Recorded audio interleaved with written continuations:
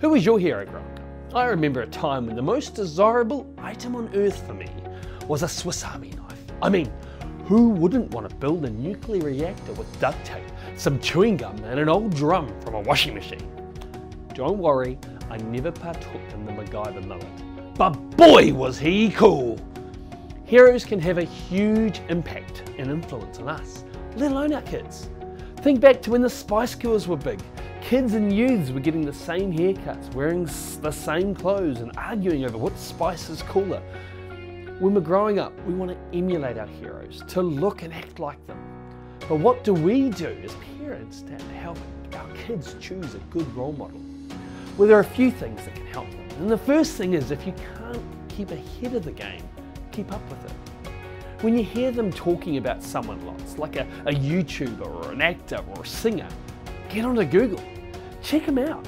It is much better to find out about the people that they look up to and think and talk about, and what they say and the kind of things they do. As my computer studies teacher said when we did programming, garbage in, garbage out.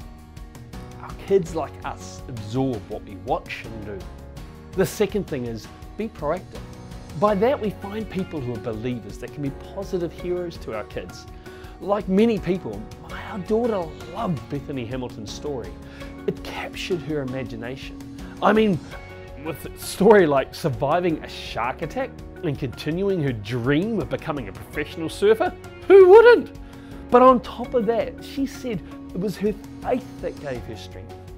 There are tons of stories about people who follow Jesus and made a big difference. One more thing we can do, and this one makes the biggest difference, is be the hero. Now before you go off and buy a superhero cape, remember, as the Foo Fighters put it in their song Hero, they're ordinary. We can do something that makes such a huge difference to our kids. Do stuff with them. Now, not just doing homework or doing something we want to do, but do the things that we would have liked our parents to do or did do with us when we were kids. Play with Lego, pass the rugby ball, take them for an ice cream occasionally, get them to teach you to play a song on the piano. We can be so busy trying to provide or do things for them, we can forget to be with them. Now, we all know that parenting isn't a 5-minute thing.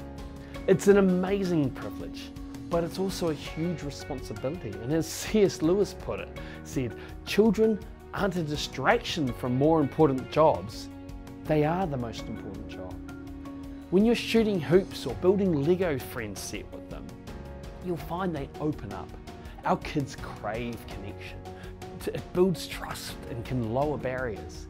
The more you talk with them, and the more you do it, the more they'll talk with you.